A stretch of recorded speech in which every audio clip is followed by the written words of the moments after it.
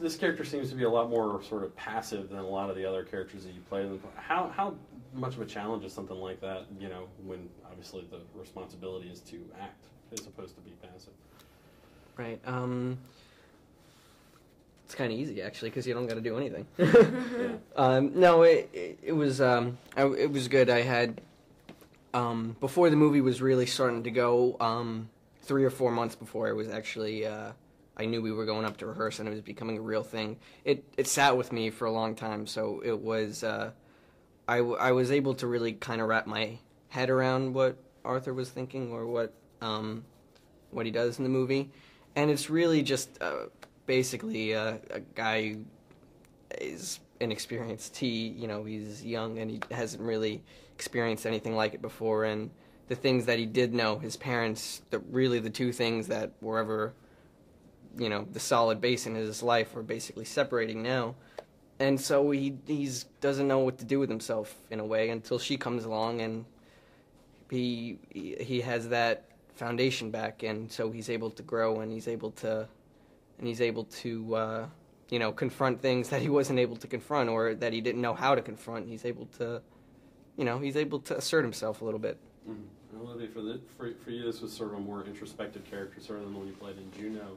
Would you say this is maybe closer to your personality, or which one would you say is more? Yeah, certainly. I mean, I think the bits of me bleed into Lila and Leah,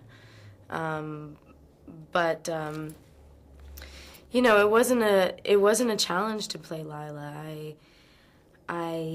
Well, she was very well written, which kind of takes your job away. But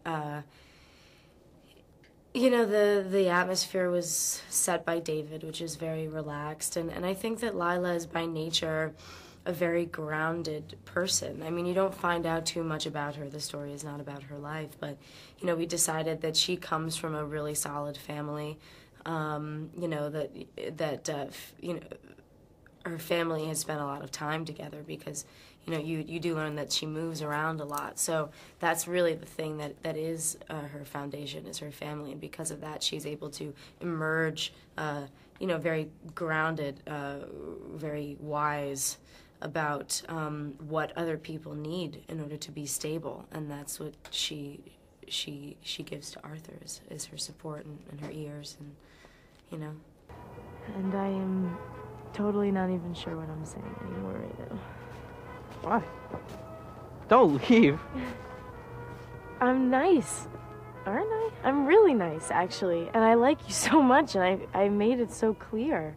And I just have so much fun when we hang out. I can tell. I did say that I liked you. What? See? What? Do you have any idea how adorably cute you are? No. Right now? Come here. No, you come here. Come here. No. Meet halfway.